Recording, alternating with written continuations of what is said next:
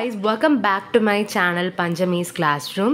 In the video la namma 10th standard chapter 12 plant anatomy and plant physiology la internal structure of dicot root பத்தி தான் நம்ம பார்க்க போறோம். Dicot root la என்னெல்லாம் parts இருக்கு அத பத்தி நம்ம டீடைலா நம்ம பார்க்கலாம். So என்னெல்லாம் parts அப்படின்றத first நம்ம மென்ஷன் பண்ணிக்கலாம். First வந்து Epiblema, second one Cortex, third one Endodermis, fourth one Stele. இந்த Stele குள்ளேயே Pericycle, Vascular bundle, Pith இது எல்லாமே இருக்குது. ஸோ ஒவ்வொன்றும் டீட்டெயிலாக நம்ம பார்க்கலாம்.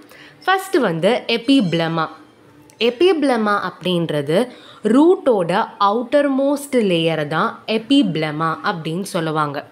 இந்த Epiblemaவில் கியூட்டிக்கலோ ஸ்டொமேட்டாவோ இருக்காது. கியூட்டிக்கல்னா என்ன, ஸ்டொமேட்டானா என்னன்றது நான் முன்னாடி இருக்கிற வீடியோஸ்லேயே நான் எக்ஸ்பிளைன் பண்ணியிருப்பேன். டிரான்ஸ்பிரேஷனுக்கு ரொம்ப இம்பார்ட்டண்ட்டான ஒரு காம்பனன்ட்ஸ் தான் இந்த கியூட்டிக்கலும் ஸ்டொமேட்டாவும். ஸோ இந்த கியூட்டிக்கலும் ஸ்டொமேட்டாவும் Epiblemaவில் இருக்காது. ரூட் ஹேர்ஸ் வந்து ரொம்பவே இம்பார்ட்டண்ட்டான ஒரு ரோலில் வந்து இருக்கும். ஸோ அந்த ரூட் ஹேர்ஸ் மூலமாக தான் வாட்டர், மினரல்ஸ் இது எல்லாமே அப்சர்வ் பண்ணுறது எல்லாமே ரூட் ஹேர்ஸ் தான். ஸோ இந்த Epiblemaவில் ரூட் ஹேர்ஸ் வந்து இருக்கும். இந்த Epiblemaவை என்னன்னு சொல்லுவாங்கன்னா ரைசோடர்மஸ் ஆர் பிலிஃபெரஸ் லேயர் அப்படின்னும் சொல்லுவாங்க. இப்போ உங்களுக்கு பேசிக்காக வாட்டர்ஸ் ரைசோடர்மஸ் இல்லைனா பிலிஃபெரஸ் லேயர் அப்படின்னா என்னன்னு கேட்டாலும் நீங்கள் இந்த கண்டென்ட்டை எழுதினா போதும். ஸோ இவ்வளோ தான் Epiblema. அதுக்கு அப்புறம் வரக்கூடிய லேயர் தான் கார்டெக்ஸ். ஸோ இந்த கார்டெக்ஸ் பார்த்திங்கன்னா மல்டி லேயர்ட் லார்ஜ் ஜோன் அப்படின்னு சொல்லுவாங்க. அதாவது ஒரு லேயராக இல்லாமல் நிறைய லேயர்ஸ் வந்து இந்த கார்டெக்ஸில் வந்து இருக்கும். அந்த லேயர் எதால் உருவானது அப்படின்னா பேரண்ட் கைமா செல்ஸால் உருவானது.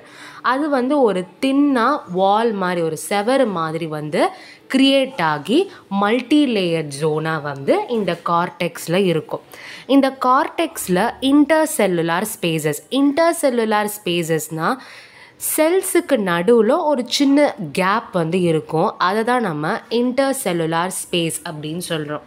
ஸோ இதில் நிறைய லேயர்ஸ் இருக்கும். அந்த லேயர் எந்த செல்லால் உருவானதுன்னா பேரண்ட் கைமா செல்லால் உருவானது.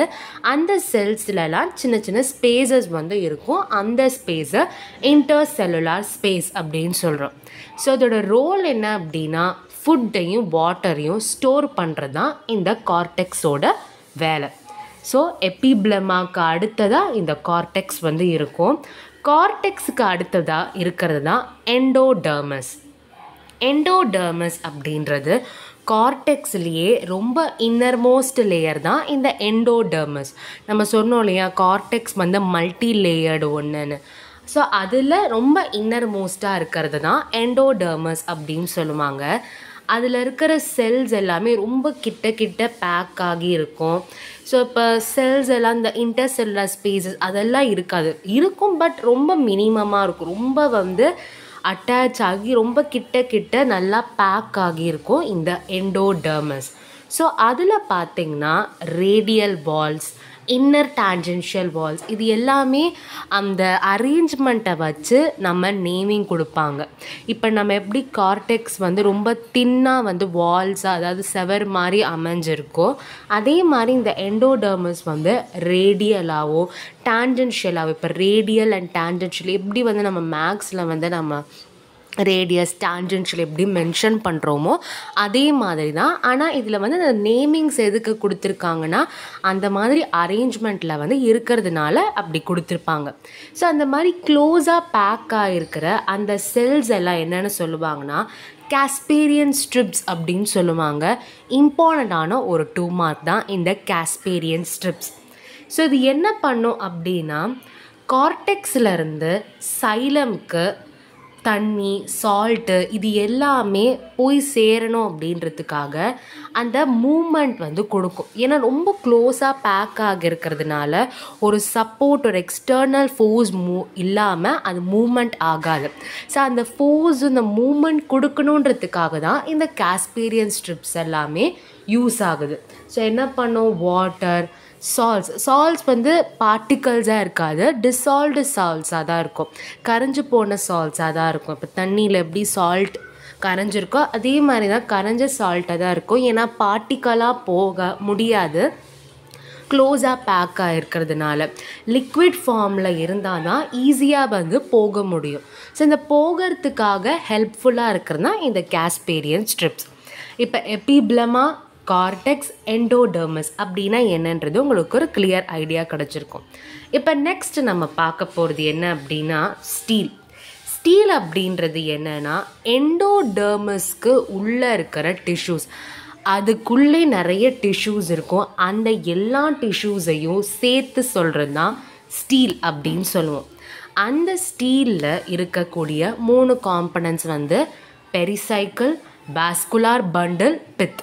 ஸோ இந்த 3 பார்ட்ஸ் தான் அந்த ஸ்டீலை சுற்றி கவர் ஆகிருக்கும். ஸோ அதை பற்றி டீட்டெயிலாக நம்ம பார்க்கலாம். ஃபஸ்ட்டு என்ன அப்படின்னா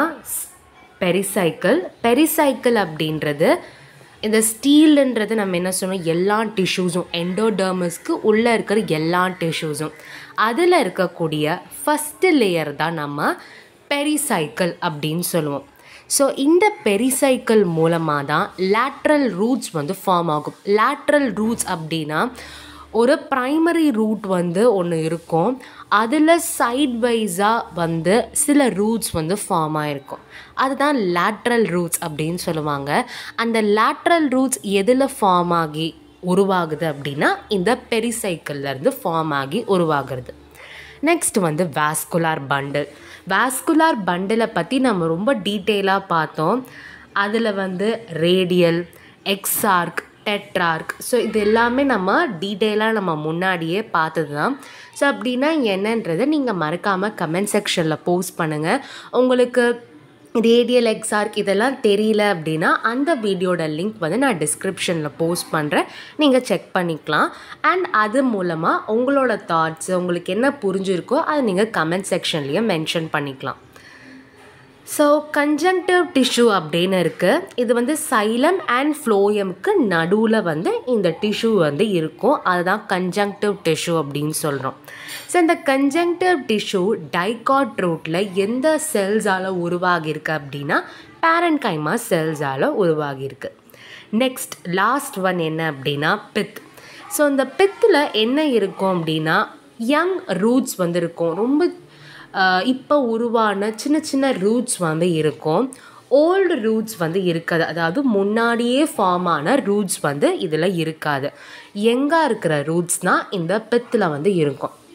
ஸோ இவ்வளவு தான் internal structure of dicot root. அதில் நம்ம டைகாட்டில் பீன்ஸ் வந்து எடுத்திருக்கோம், அதோட ஸ்ட்ரக்சரை தான் நம்ம சொல்லியிருக்கோம். காமனாக எல்லாத்துக்குமே இப்படி தான் இருக்கும்.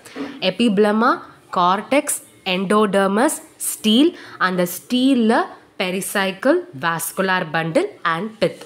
ஸோ இப்படின்னா என்ன, அண்ட் உங்களுக்கு இது வந்து புரிஞ்சிருக்கும் அப்படின்னு நினைக்கிறேன். அண்ட் வாஸ்குலார் பண்டிலில் நான் முன்னாடியே சொன்ன டாபிக்ஸ் தான், அந்த டாபிக்ஸை நீங்கள் பார்த்துட்டு அதில் புரிஞ்ச விஷயத்த நீங்கள் கமெண்ட் செக்ஷனில் போஸ்ட் பண்ணலாம். இந்த வீடியோவில் ஏதாவது டவுட் இருந்ததுன்னா மறக்காமல் கமெண்ட் செக்ஷனில் போஸ்ட் பண்ணுங்கள். இந்த வீடியோ உங்களுக்கு பிடிச்சிருந்தால் லைக் பண்ணுங்கள், உங்கள் ஃப்ரெண்ட்ஸ்க்கு ஷேர் பண்ணுங்கள், அண்ட் மறக்காமல் நம்ம சேனலை சப்ஸ்கிரைப் பண்ணுங்கள். தேங்க்யூ.